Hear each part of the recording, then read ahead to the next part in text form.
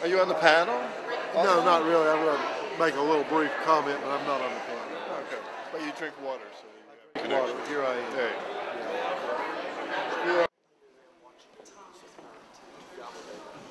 Oh, all right.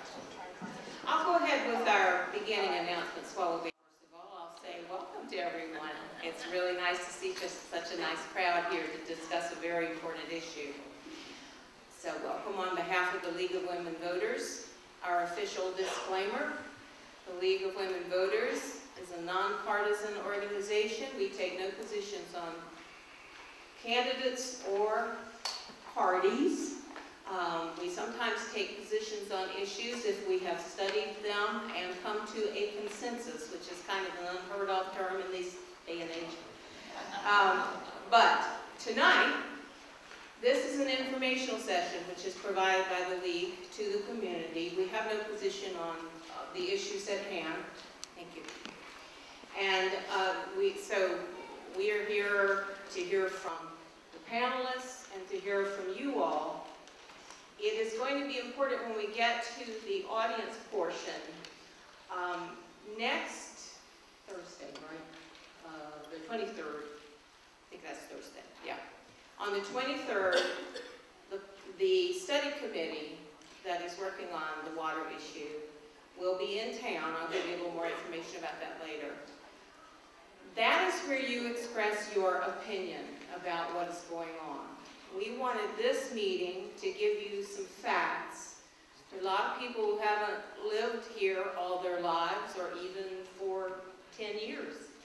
And the history of water around here has been controversial and long-standing, and we wanted to offer as broad a perspective as possible so you can catch more of the meaning of the issues before us.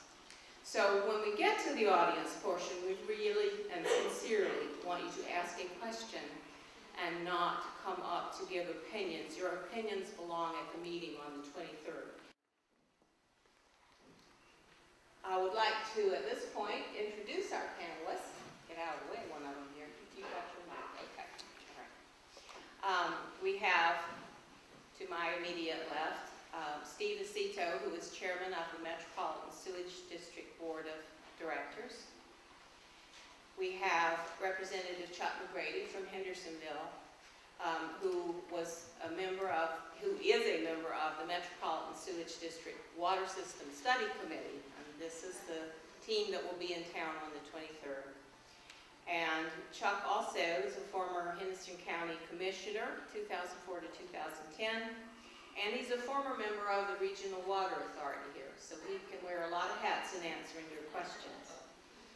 Vice Mayor Esther Manheimer from Asheville City Council is one of the two liaisons to the Legislative Study Committee, and she presented recently at their first hearing on January 23rd. She's also an attorney with Van Winkle, Buck, Walls, Starnes, and Davey since 2002. And she, before that, worked as the General Assembly Research Division member, attorney, and some with bill drafting. So she's familiar with the ins and outs of this, how these things happen. And then we have Dr. Gene Rainey, who so kindly came out tonight after retiring. He retired emeritus of political science at UNCA. He retired from the Buncombe County Board of Commissioners, where he served from 1988 to 1996 and was former chair. He even served on Asheville City Council for 2 terms. So he too brings a lot of areas of expertise. And I want to really give a tip of the hat to Ted Volsky, who drove all the way up from Greenville, South Carolina. And I am so appreciative. He serves at least 2 purposes here. He is an environmental consultant, environmental engineer, and environmental consultant since 1988. He works in both North Carolina and South Carolina, probably some other places, but he's worked with our DINGER and Division of Environmental Resources. And he's, excuse me, a consultant with Centerra Corporation out of Greenville. But he also is a member of the, do they call it committee or panel or What are you doing with that study? What's your official Study group. study group? He's with the National Study Group. The League of Women Voters operates at 3 levels: national, state, and local.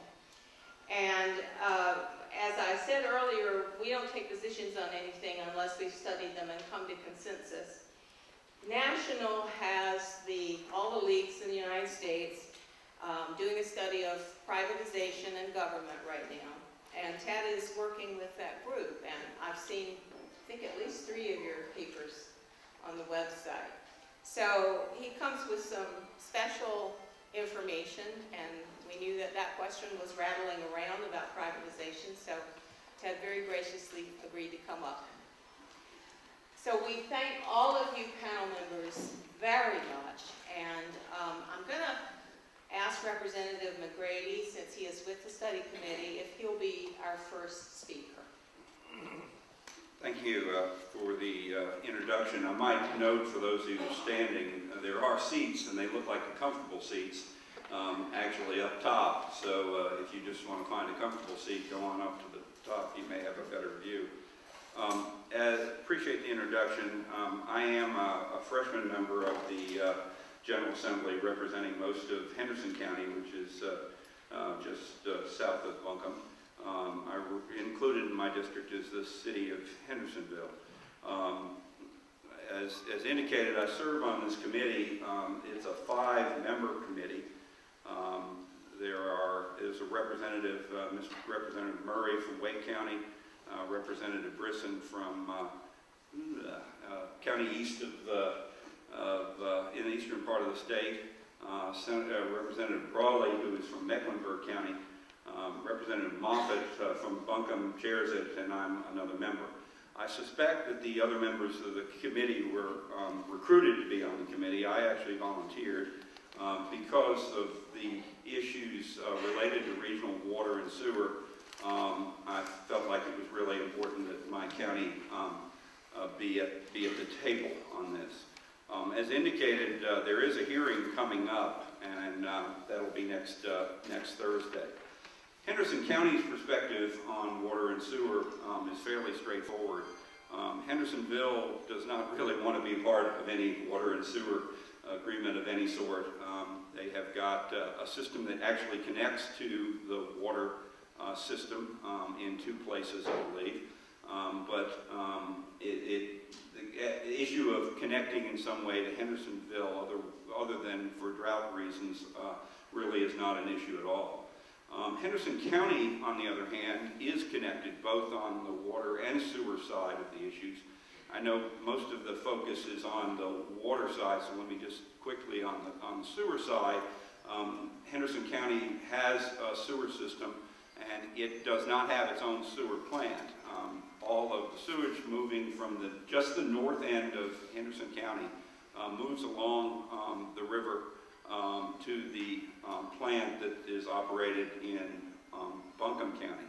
And there have been discussions in the past, and they were very amicable and got fairly close to reaching an agreement about potentially merging Henderson County system with the Metropolitan Sewerage District. Sorry. On the water side,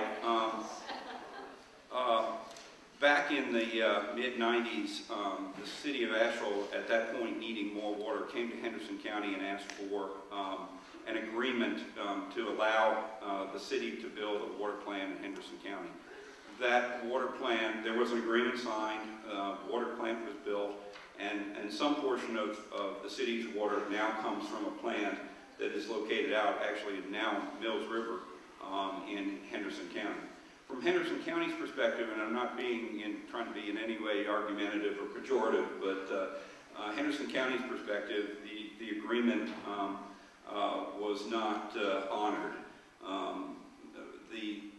There are many components to it, but basically, the city of Asheville agreed to provide water primarily to industrial sites in the northern end of the county,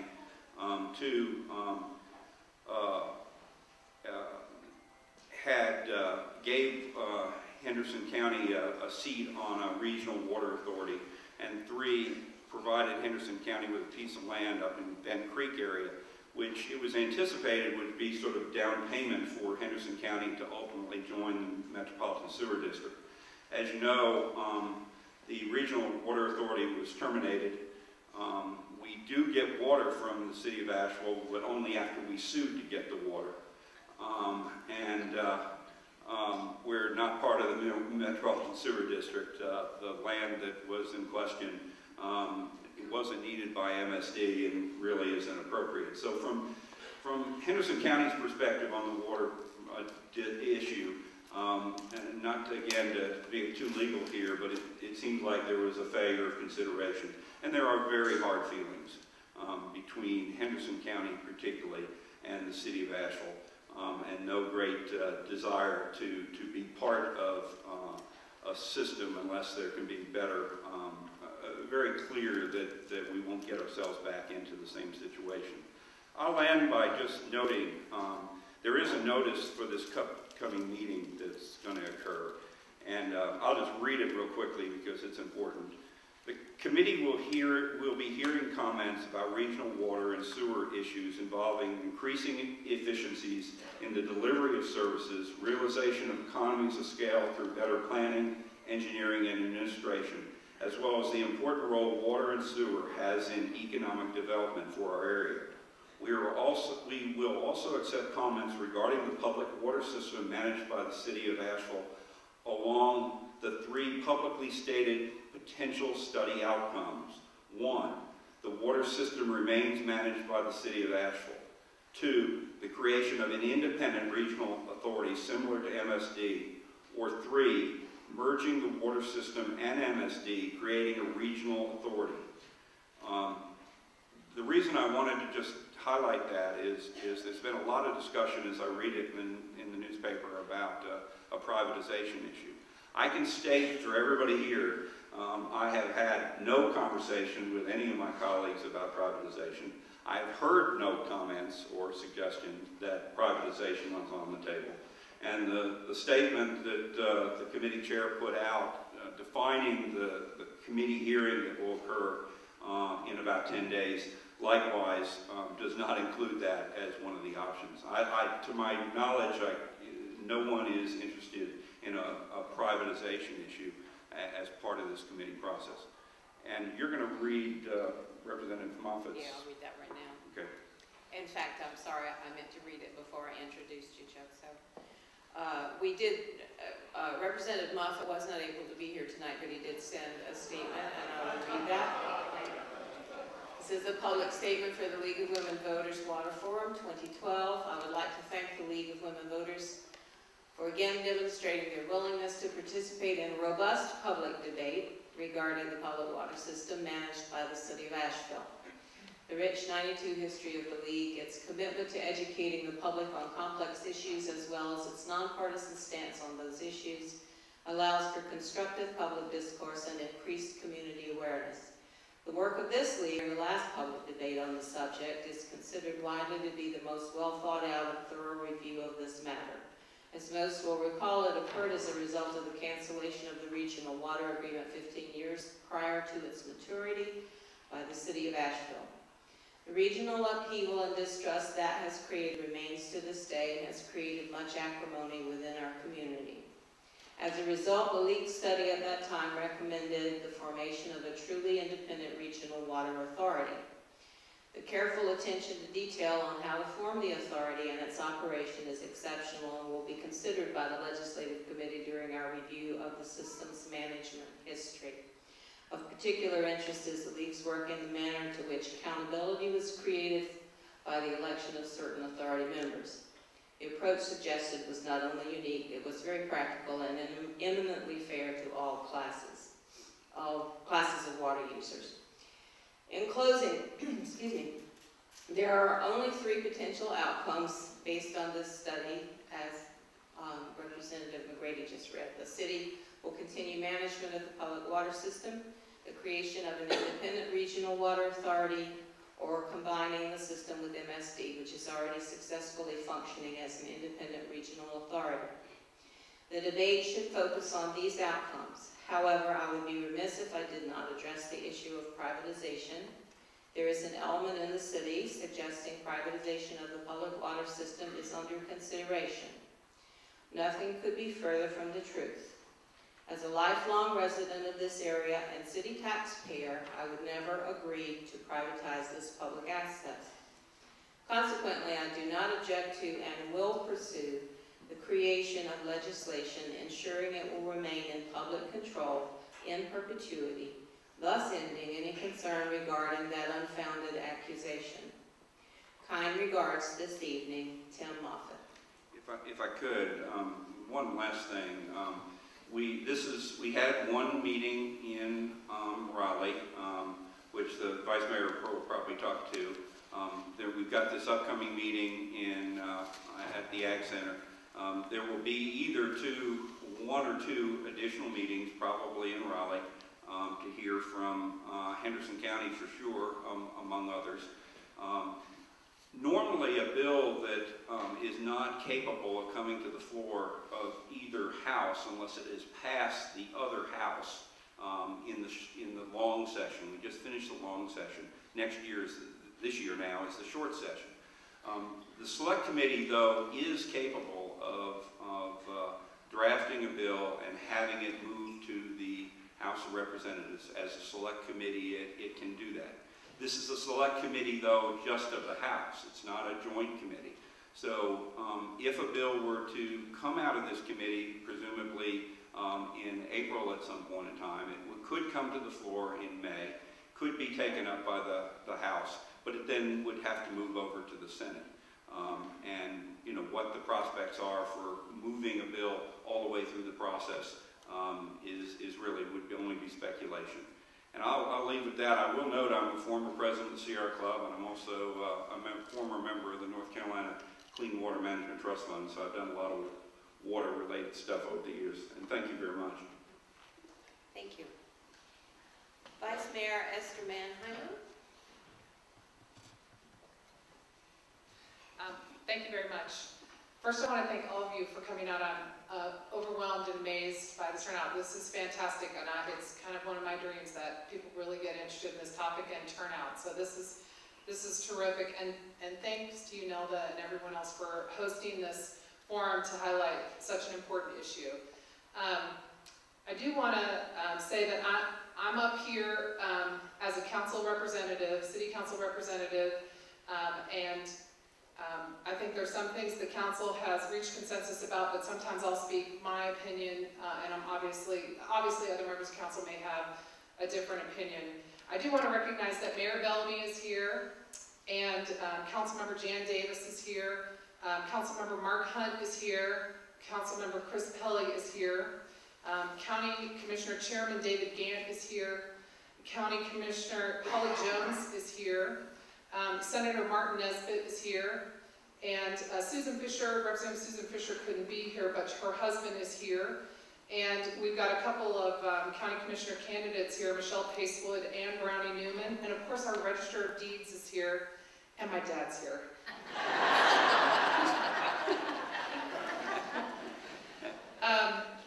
So I want to recognize there's a lot of folks in this room, former Mayor Lenny Sitnick and former Mayors Russ Martin, thank you for coming, that have a lot of history with this issue. There's a lot of others that do, and it's been a big catch-up job for me to read everything I can and learn all about as much as I can to make sure I'm as well educated as possible on the history. But what I want to focus on with you all is how good it is today. Today we have a water system that is run by the city of Asheville that it is transparent, it is efficient, it is well run, it is run as a separate enterprise fund for all you bean counters out there, and it is not used to subsidize the city's general fund, with one exception. The legislature does allow us a small transfer to support water-related projects. We're digging the place up to put in water lines to use for road resurfacing or sidewalks in the area or greenways in the area or whatever the case may be. But that's fairly small. I mean, basically we're running a water system not really for any financial benefit to the city. We're running the water system because it's important to have a good steward of such a vital part of our community. We have a huge amount of land, we have water reservoirs, we have assets that need to be protected and well run. And so, you know, what are we in it for? You know, that's basically it. It's not like it's some cash cow for the city of Asheville. To that end, I provided you all with a handout that I'm not going to go through, but does include some information that I presented to the study committee in Raleigh, just about our system. How big is it? What are our rates like? What's our tax rate like? How competitive is it? Just so that you have some nuts and bolts information. And if any of you didn't get that handout, we've got more copies.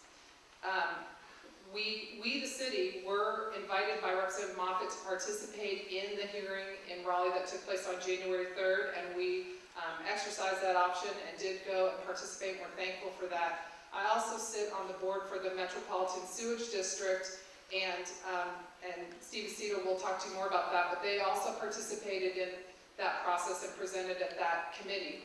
Let me tell you a couple of things about how the city is working with MSD in working with the study committee. We created a task force between MSD and the city of Asheville, and Jan Davis and I are appointed to it from the city, and there's 2 members on it from MSD and our collective staffs.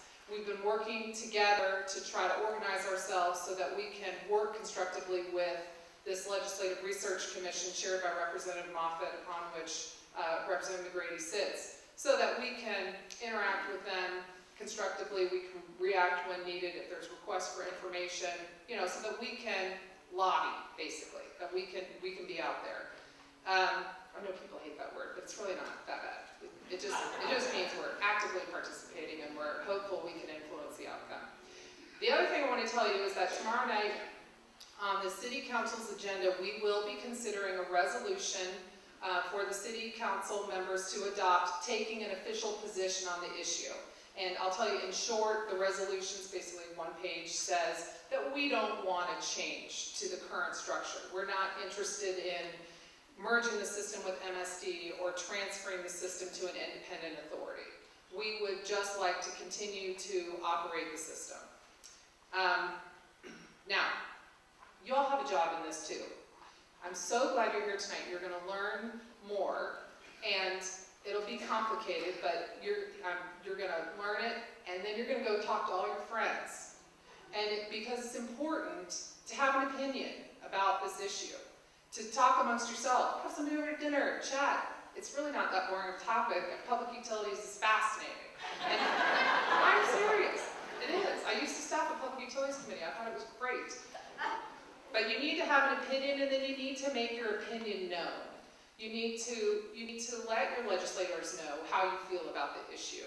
And that's a vital element. And the worst thing that could happen in this whole situation is that we didn't participate in the decision-making process. That would be the worst thing. So we really need to do that, and it looks like you're well on your way, and I thank you. Thank you very much. Dr. Jean Rainey, who will go back into history now. Well, I go back into that history with a disclaimer. That history ended for me 15 years ago. When you get in your 70s, there are problems with memory. Right? But, as was pointed out, we have 2 mayors here, ex-mayors, and we served with them, and they will remember much more than I do. Secondly, I have a hope. Last time as a retired minister that I was in this building, I performed a wedding ceremony. And it's lasted to this day, and I hope that this meeting has the same outcome in some way. Let me briefly describe the city-county water agreement that was in effect when I was chairman from 1988 to 1996. The Water Authority was established. I'm sorry, thank you. Both sides appointed members. Thank you. To compensate the city for its loss of revenue during that time, we took over management of 4 facilities: McCormick Field, Ashton Park tennis courts, the golf course, and the recreation park. The county also paid compensation to the city for the police department's patrol and investigation, because the sheriff of Buncombe County did not come into the city limits to enforce the law, since the police department was doing a good job of that. All four of these facilities were in bad shape. We upgraded the golf course, the recreation park, the tennis facility, and we built a new stadium for $3 million.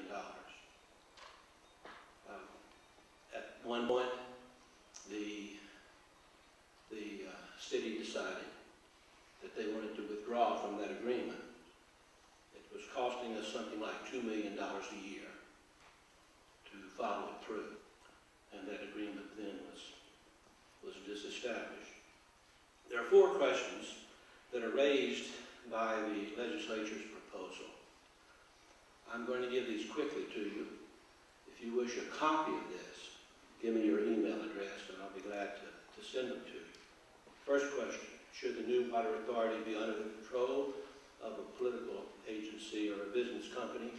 And I think the representative that's answered that, Representative Moffitt's comments reported in the Asheville Citizen Times confirms the fact that a business arrangement is not in the works.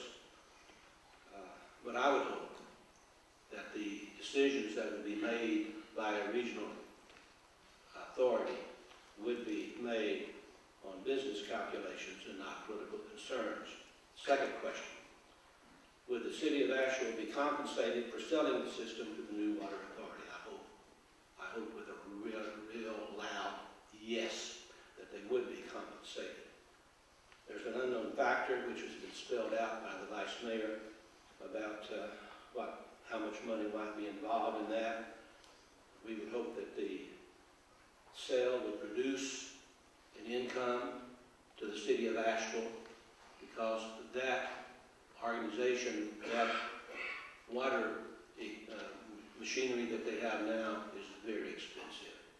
It would have to be appraised, and Asheville would have to be rewarded for all the good work that it's done. Third, assuming that the new water authority is a political organization, how would the governing board be chosen? The answer to that question, I think, is in the answer to the fourth question. Should the water authority be a regional organization? Again, I hope the answer is a resounding yes. We should invite other water systems in Buncombe County. Again, my memory escapes me, but I remember Weaverville, Black Mountain, and Woodfin all have their own water systems. Result, Henderson County, I would hope, would forgive Asheville of its sins and would be willing to come back into it. It needs to be truly regional. Madison County, Haywood County, too. So I would hope the water authority would be a regional system for several reasons. First, most of the small water systems that I just named, Woodfin and Black Mountain, Weaverville, for instance, are based on wells. There's a limit to the number of wells that you can drill. On the other hand, the French Broad River flows through many of these counties.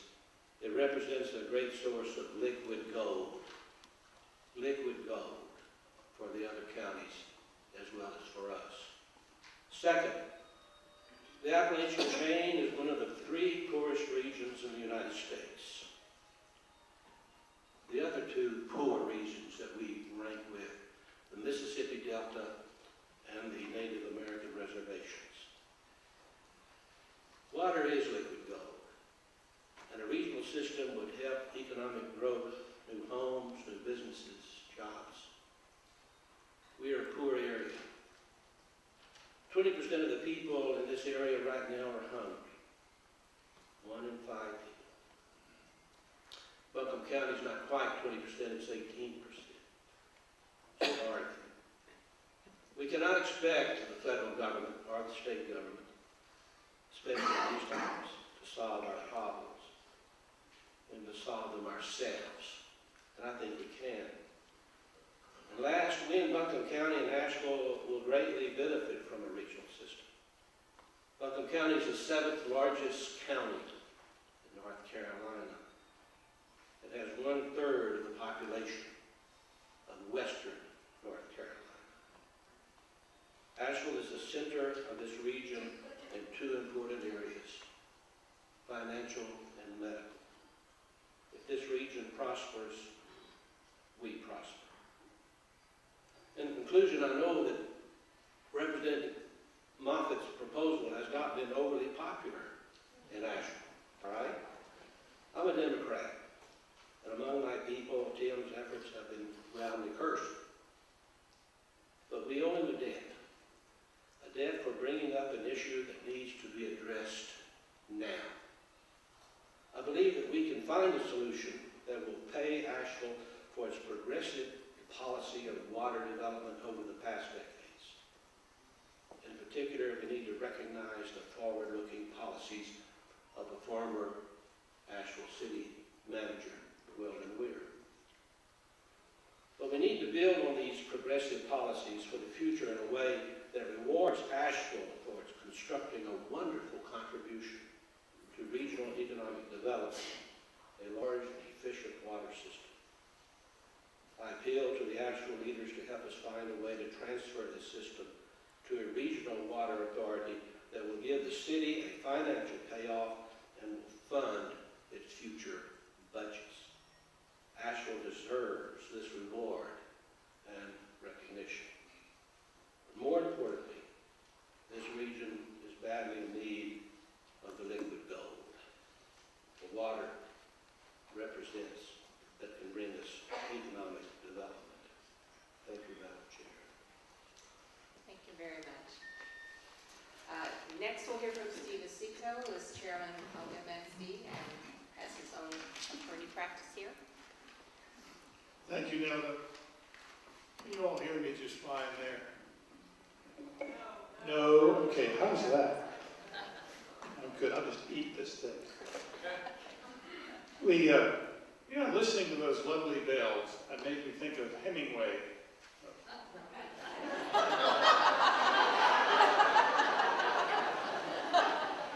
Oh my. So,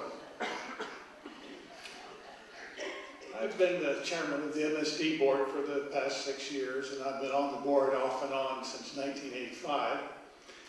And you'd think it's about time that I got a life. I've been serving on the sewer board, but at least the sewers are in good hands. But I'm really here sort of as the History Channel until I saw Dr. Rainey. So I think he's really the History Channel. I think I'll have to step back to like Discovery or A&E or something like that. But the MSD board, MSD is an independent agency. It's not a part of the city or the county. It's a creature of statute, and it's a regional public utility. It's established by law. Its management is determined by the 7 member municipalities who send representatives to the board. There's 12 board members, and Esther is one. And I represent the teeming metropolis of Montreat. And the member municipalities appoint the board, but the board members themselves are accountable to the sewer ratepayers. So it's run as an enterprise, and all of its revenues go into the sewer system and are used to maintain it and improve it. And it has a capital improvements program with a 20-year time horizon.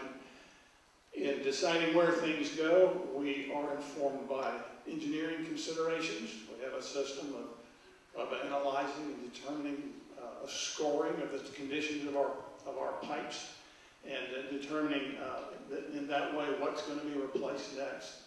And we did not, MSD did not offer any policy about extending the sewer until the county gave us a land use plan, because MSD did not want to become pick the winners and losers and what would happen to land use development in our county, in our region. So we follow the lead of the county in that, and the determination of where sewers might go in the future is determined by the zoning and the goals of the municipalities about where they think the density should occur. So MSD is independent, but we consider ourselves politically accountable and exercise restraint in dealing with public issues. And one of those, for that very reason, I think the board has taken no position at all, pro or con, on any of the issues raised by this legislation. So we don't have, the board has not generated an opinion as to whether the water system should be removed from the city of Asheville control. Any decision about where MSD might end up in all this is really in the hands of the legislature. But we haven't offered a preference. So I suppose at this point that sitting up here for MSD, I'm really sort of a potted plant.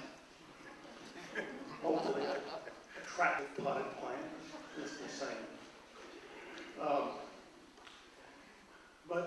Just to give you some context here, I did speak to the legislature. I'm not on the committee that was formed on behalf of the MSD and the city to respond to the legislature. But of course, MSD's function on that committee really was simply to assist in providing information and data, and not there to negotiate a position or anything of that sort. But Chuck McGrady asked me a question in the meeting. He said, "Why is MSD here?" And he asked me, would the people who envisioned MSD feel like it has done its job? And to answer that question, you really have to go way back. You have to go back to the financial cataclysm that enveloped the city in 1930. Our region was growing at 20% per year through the 1920s. We were almost as big as Charlotte, the second largest city in North Carolina, and closing in on Atlanta, and would have been there, but not for the fact that the banks that were our major financial support industry here failed in 1930. One bank in particular. At that time, the city and county had accumulated the highest per capita debt in the United States, and had recently raised a significant amount of cash, put it in the bank. The books showed that the city in 1930 had $5 million in the bank. When the bank was audited, there was $18,000 left to run the city for the next year. And some of you who have my little history here will know what happened next. That all the fine buildings that had been opened up had to be closed. The policemen and firemen and teachers went without pay. The animals that were in the very fine zoo, it's down where the rec park is now, starved to death. It was a truly terrifying time. But all this debt had been accumulated, and Thomas Wolfe had something to say about it. I think it's quite memorable. He said, "Asheville has squandered fabulous sums. They flung away the earnings of a lifetime. They mortgaged those of a generation to come. They have ruined their city.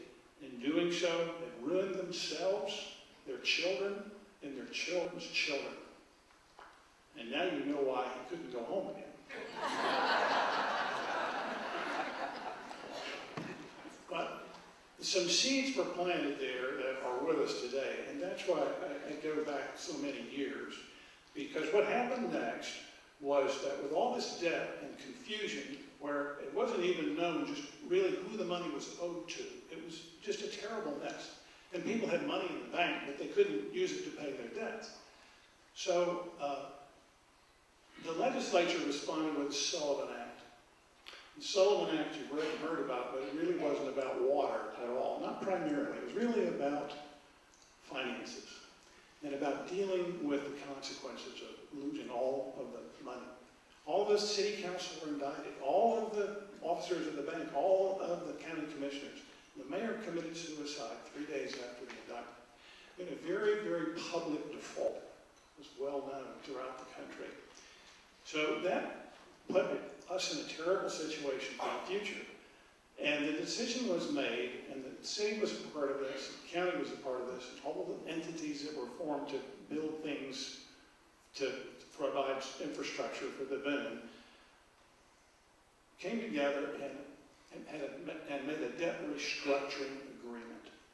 And the Sullivan Act allowed the water revenues to be used to fund the repayment of the defaulted bonds. So that's where most of the money came from, rather than from the taxpayers. And that allowed the tax rate to be kept low, to keep from depressing matters further. But at various points, only 30% of the money that was coming from the water system was actually used to run the water system. It went to pay back those bonds. But they were paid back, every penny. And so the city, our community established two things that are with us today. One is a cooperative, collaborative approach to problems, to infrastructure issues, to financial issues.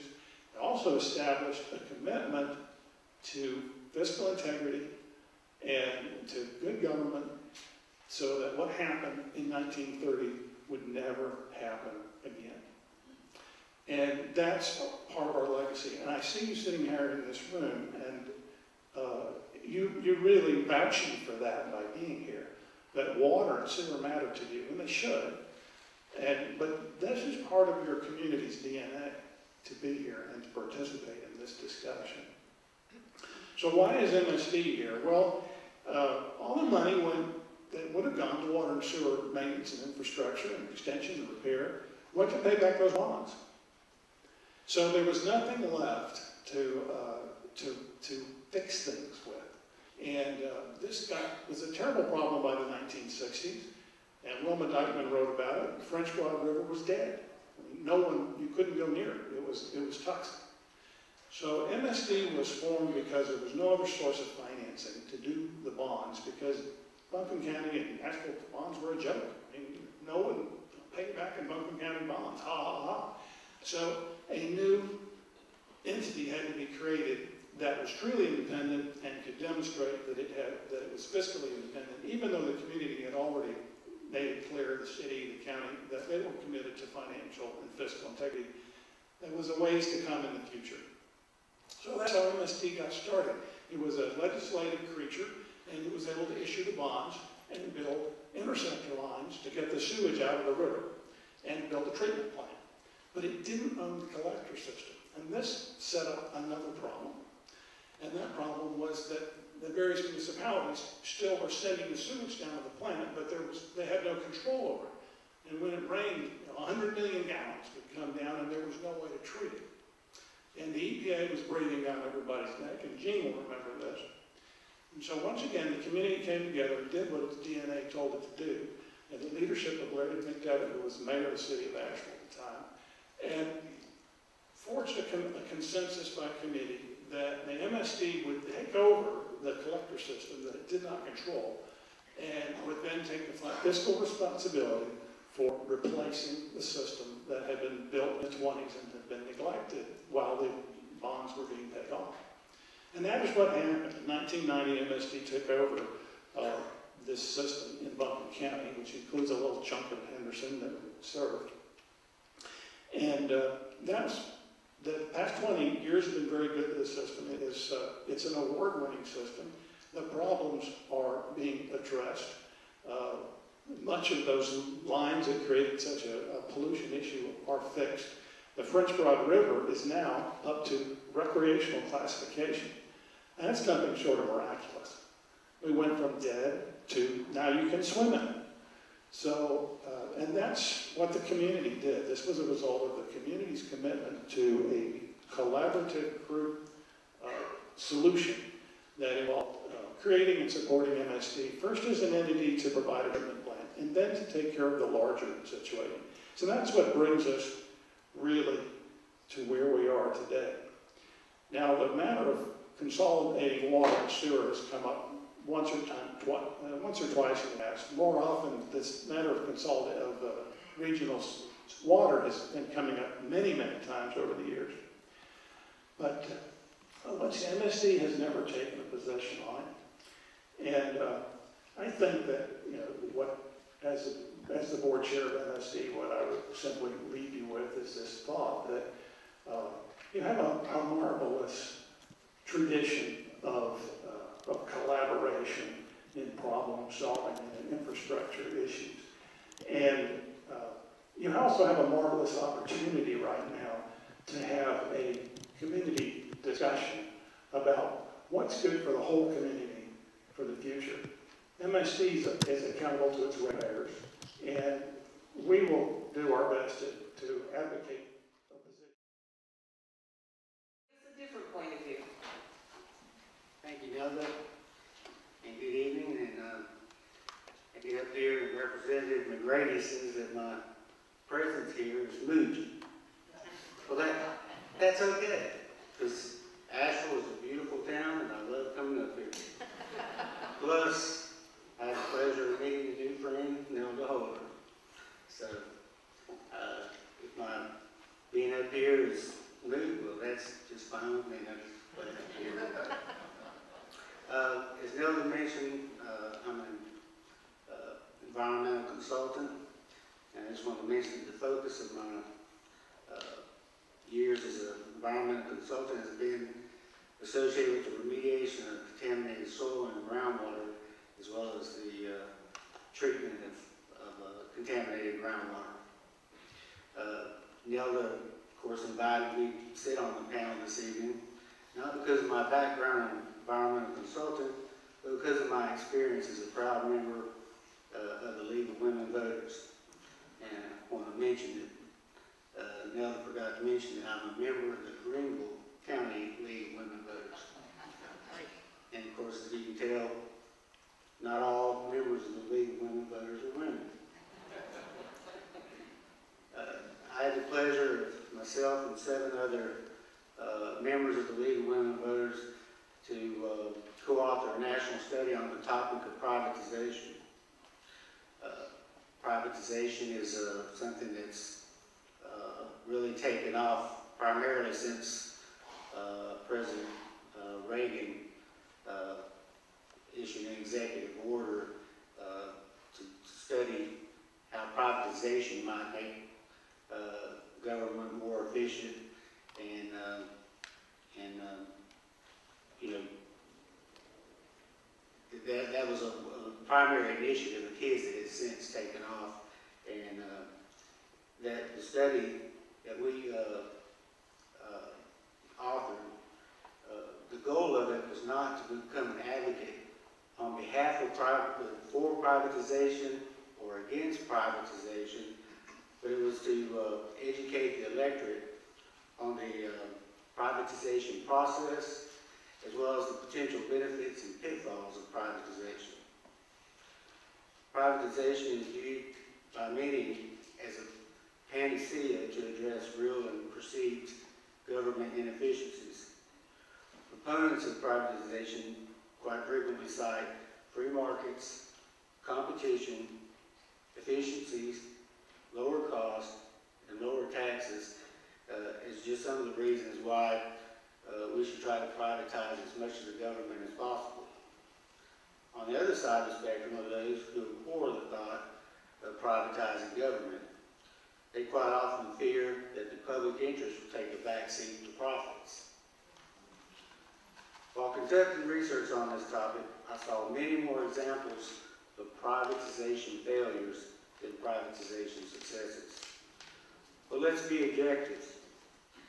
The evening news commits much more airtime to automobile accidents than it does to good drivers. Regardless, privatization of government is very complex and much more complex than what the advocates would lead you to believe. I just want to share some general concepts that came out of the study that we did. Privatization typically works best when the services to be privatized are limited in scope and in complexity. Privatization typically works best when the services to be privatized are in growing and competitive markets.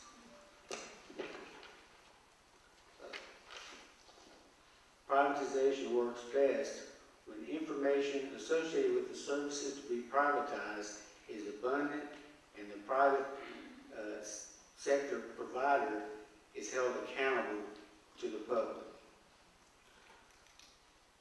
Privatization works best when profitability can be achieved in ways that are not contrary to the public interest. Privatization works best when the majority of stakeholders are open and receptive to the idea of privatization. Privatization works best when the privatization process is transparent to the public. Privatization works best when the affected government has prepared comprehensive privatization policies that are developed before privatization is initiated. One of the things I did as part of the study is I looked at state laws. Now, I realize we're talking about municipal and county here, but most states, and I'm sure it's the same for most cities and county governments, do not have any laws that really address privatization, how it should be conducted, and so forth. Some states do, like Massachusetts, but they have some pretty extensive laws that dictate how the privatization process must work. But unfortunately, many states, and again, county and municipal governments, aren't prepared to privatize, and it's important that if ever there's an initiative to privatize any form of city, county government, that regardless of what the whether it's water treatment or some other form of government, it's important that stakeholders understand that you need to get out in front of that and develop criteria and processes that will make sure that all the boxes are checked and that privatization doesn't go awry. And with that, thank you. Thank you. Thank you very much, all of you. We really appreciate the breadth of your experiences and what you can offer here tonight. I've got some other people to thank before we get to the questions. I want to thank our co-sponsors. The Mountain Express and the Urban News helped us in planning this forum and in giving publicity. I'd like to recognize Margaret Williams, who's the managing editor of Mountain Express. And I'd like to recognize Jeff Phobes, who is the publisher and is hiding in the back. And I would actually like to recognize Jeff Phobes' mother, Hazel. I know she's in here.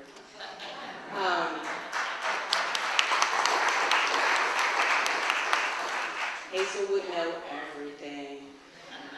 And also, did Johnny get here? Okay. I want to thank Johnny Grant, who's the publisher of the Urban News, but she was unable to come. And her editor, Andy Reed, is here taking notes and running business for us. So thank you all, and a special thank you for a couple of league members who are sitting, well, one league member and one guest. I don't think we've made you join yet. Davine Dial and a volunteer, John Blackwell, have set up our sound system tonight, but they also are live streaming for us, and we just so appreciate that. We feel so forward all of a sudden. So thank you so much for what you've done to get this set up. And we're going to have questions. Before we do, there are a couple of people that I'm going to introduce, and I've given them permission to make a statement instead of ask a question. It is because of their personal expertise, and I really appreciate that they came up to say that, number one, they were here, and number two, they would like to make a comment. We happen to have Jan Davis, who is also a liaison to a city council member, Councilman Jan Davis, and who's also one of the liaison to the study committee. And we'll have him speak first, and we have former Mayor Russ Martin, who would like to make a brief statement. And we have somebody real special. We have Mike Holcomb here, who happened to run the Water Resources Department and worked there for 23 years, so he knows a little bit. And he's also on the MSD board. We're going to have those two people make their brief statements, and then we will open for questions. We'll just, come up, make a line, or just come up one at a time, or two at a time, so we can save time. There will be 2 minutes allowed for questions. If you can, don't use all 2 minutes, but because we want to get as many questions as possible. Okay. Do you want to go for that? Yes, please.